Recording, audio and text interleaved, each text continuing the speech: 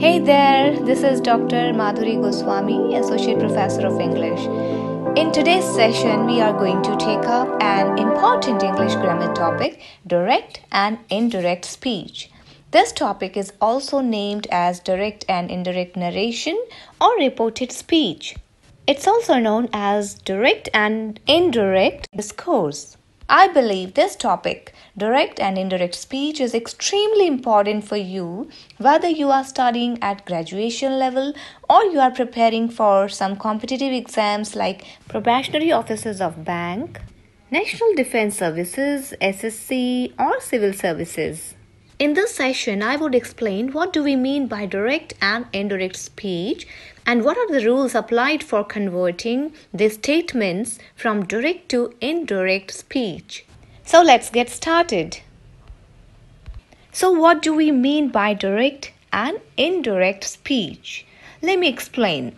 Both direct and indirect speeches are two different ways of reporting or narrating or saying what someone else said in the past.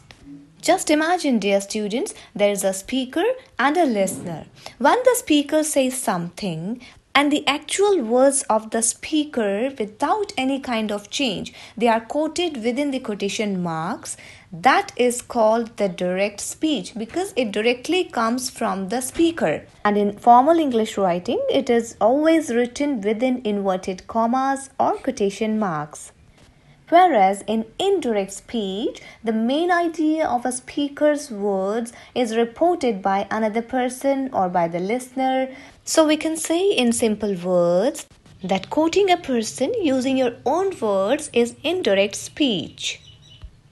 Now let's have a look on this picture for better understanding of direct versus indirect speech or direct versus indirect narration or reported speech.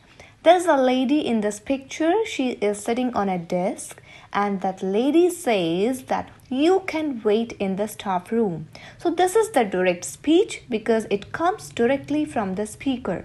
And these words are being reported by the listener to another person.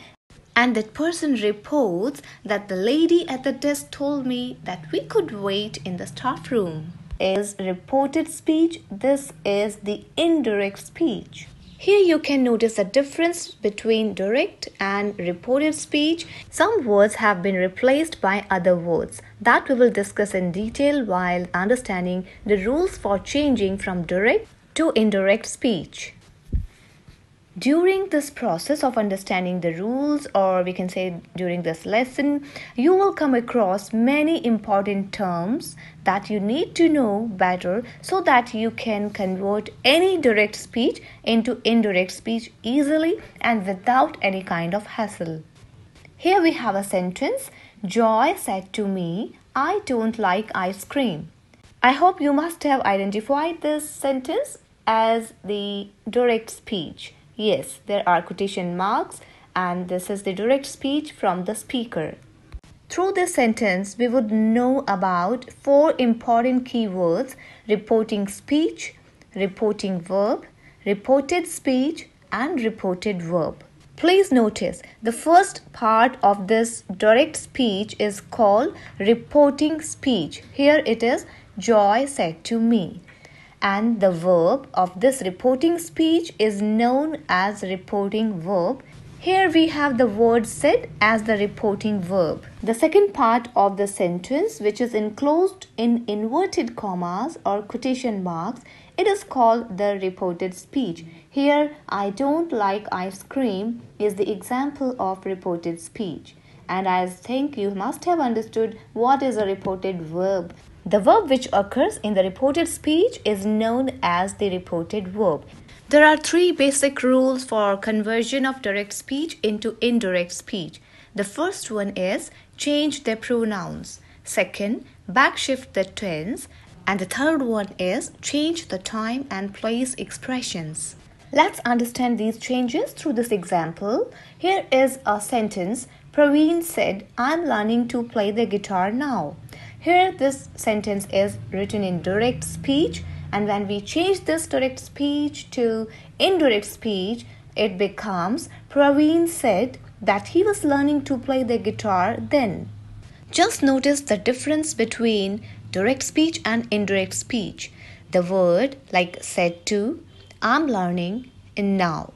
In indirect speech, they becomes told, he was learning, then. And the comma and inverted commas, they are removed when we change from direct to indirect speech. The said to becomes told because there is an object in the reporting speech, and that is me. If there is no object in the reporting speech, then it would remain the same, said or says. Now notice that the pronoun in direct speech, I, it becomes he in indirect speech. Because the pronoun I refers to the speaker, Praveen. So it becomes he in indirect speech. Second thing is the backshifting of the tense. Second change is the backshifting of the tense. When Praveen spoke, his words were in the present tense, I am learning. But when his words are reported, they are expressed in the past tense, he was learning. This is called backshifting of the tense. Shifting the tense back to the past. And the word now, it becomes then, that is a time expression. The word now becomes the word then. Another important change which you must have noticed that we removed that comma and inverted commas, and we have used the conjunction that to join reporting speech and the reported speech. Now you can pause the video and just check the bold and underlined words just to find what are the changes which we have done here. Let me give you a quick recap of these three main steps of changing tenses, pronouns, time and place expressions. The tenses usually shift or move back in time because time has passed between the moment of speaking and the time of the report. So the backshifting of the tenses except some cases. Pronouns in direct speech are changed in accordance to the person who is reporting. This is important to remember.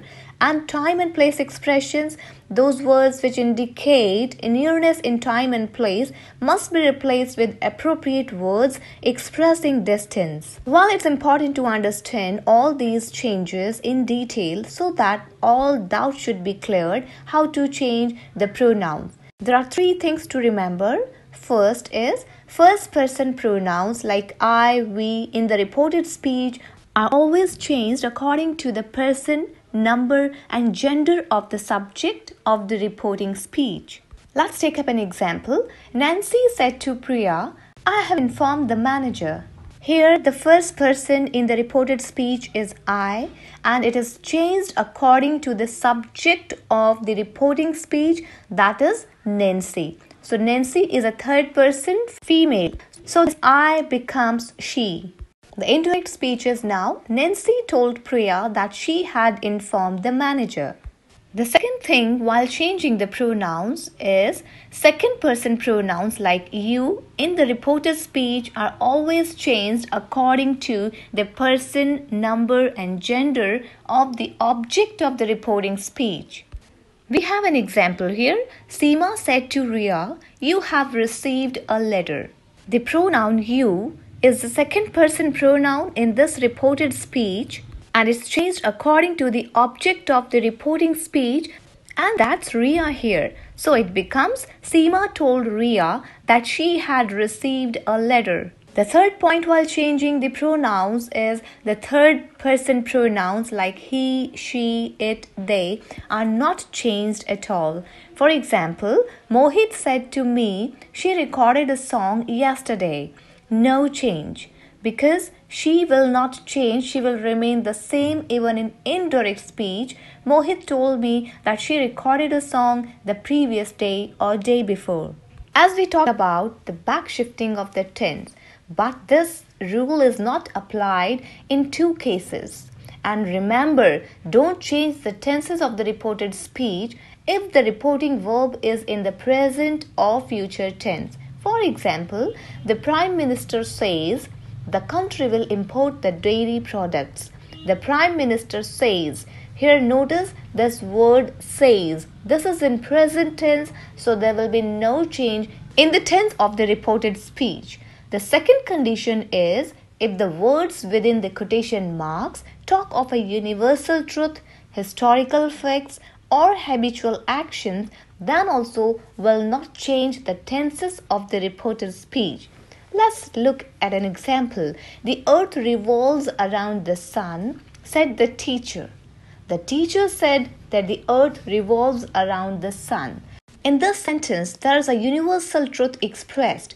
Although the reporting speech is in the past tense, but there will be no change in the tense of the reported speech because the expressed idea is a universal truth. So it becomes the teacher said that the earth revolves around the sun. Also notice that the reporting clause that the teacher said is written here at the end of the sentence. So how would you change this? We almost always put that reporting clause at the beginning when we change to indirect speech. Now let's explore the backshifting of tenses. If the reporting verb is in past tense, then reported verb will be changed as per the following chart. The present indefinite tense changes to the past indefinite, the present continuous changes to the past continuous, the present perfect to the past perfect, and the present perfect continuous to the past perfect continuous. So this is the backshifting of tenses. Now how to change the past indefinite? It's easy to remember that all the present tenses would be changed into the past tenses. But here pay attention and now let's focus that the past indefinite tense is changed to the past perfect, the past continuous to the past perfect continuous. Future will be changed into its past form, like will be changed into would. Modal verbs would be changed in their past form except. Now let's learn about the words indicating nearness in time and place and how they are replaced with other appropriate words. Here are some important word changes.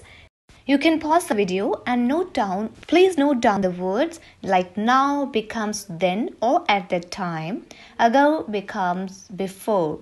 Thus, in indirect speech, it becomes so. At once, it becomes that moment. This, that.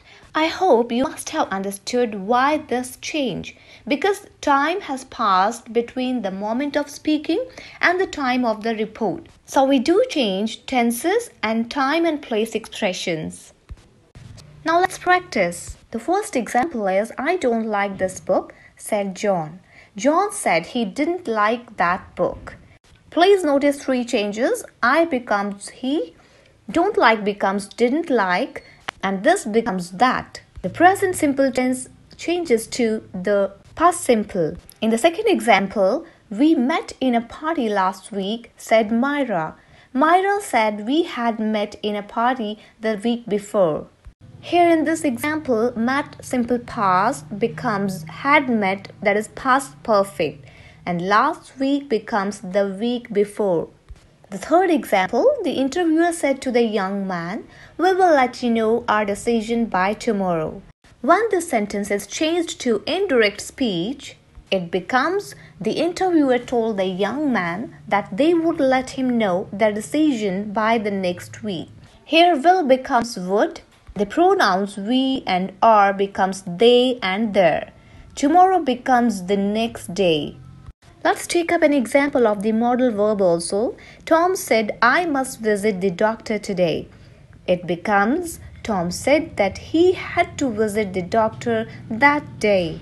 Change of pronoun. Here we have the first person pronoun and that will be changed according to the subject of the reporting speech. As it refers to Tom, so it becomes he pronoun. Must becomes had to. And today becomes that day. So dear students, we have learnt in this lesson how to change statements from direct speech to indirect speech. Let's have a quick recap. What are the changes? What are the steps which you follow while changing from direct speech to indirect speech? Number 1, use of conjunction that, removal of commas and inverted commas, change in pronouns, backshifting of tenses, and changing time and place expressions. When we change assertive or statement sentences from direct to indirect speech. In the next session, we will take up the three types of sentences: interrogative sentences or questions, the imperative sentences, and the exclamatory sentences as well. Thank you for watching. Stay tuned. Happy learning.